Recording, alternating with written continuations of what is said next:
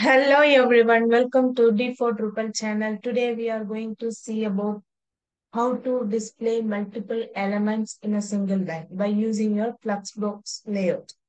So first, this is our form. So what I'm going to do here I'm going to display first name and last name in a single line and email and phone number in single line by using the flexbox layout. So click on build and here you will be having a button called layout. Just click on it.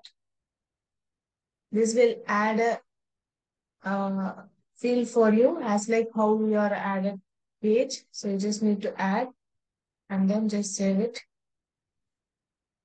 And the layout will be available as element also. So you can search here, Flexbox layout. You can add from here. Both will work. Both are same.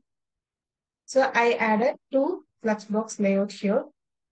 After that, you just need to drag and drop it as like how you did for pages.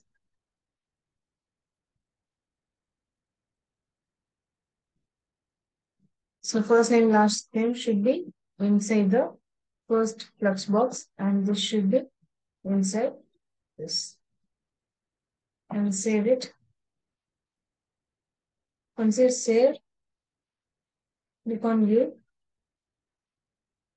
Now you can see the first name, last name is coming in single line and email and phone number is coming in single line. And also you can customize the length of your text input element. So for that you have to go to build again and edit the element. So this you can do all the field, not only for this, you can do for all the normal fields also. So when you scroll down, so here you have a lot of options in with it. So descriptions means it will add description to your element like, so when you scroll down, so here you can see description, right? So this will give you description and help text. So this will add a help text for your element. Let me add and show you. And more title will come like accordion. So you can open and check the message, whatever you are providing. And form display. So here title is coming before your element. So if you want to change that to inline, you can give here. So the element will come in, the title will come in inline. So this is for description. So where it should come. And this is for help text. You can give wherever you want. You can give here. And prefix and suffix of the field. So you can give a code or you can give any text, whatever. So what else if you want to add any div or any tab before and after your field, you can add here. So let me add prefix. So this is minimum and maximum length of your field and size it is. And extra is placeholder for your field. And this will enable autocomplete for your text field.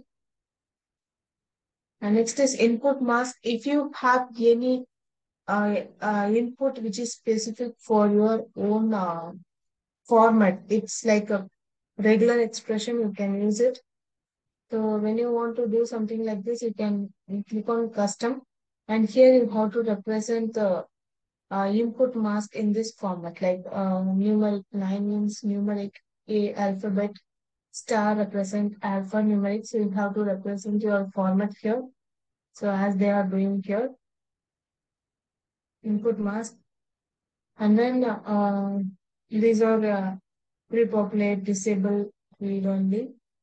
When you scroll down here, you can make your element required or unique. Unique means it will be unique for your form.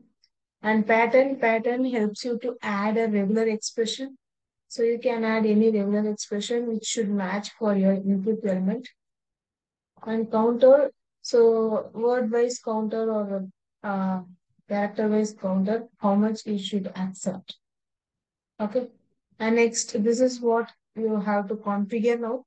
So this is flex item. So let me give this to 3. And this is first name.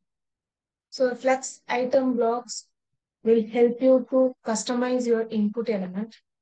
So I have given 3 for my first name and I will edit for last name.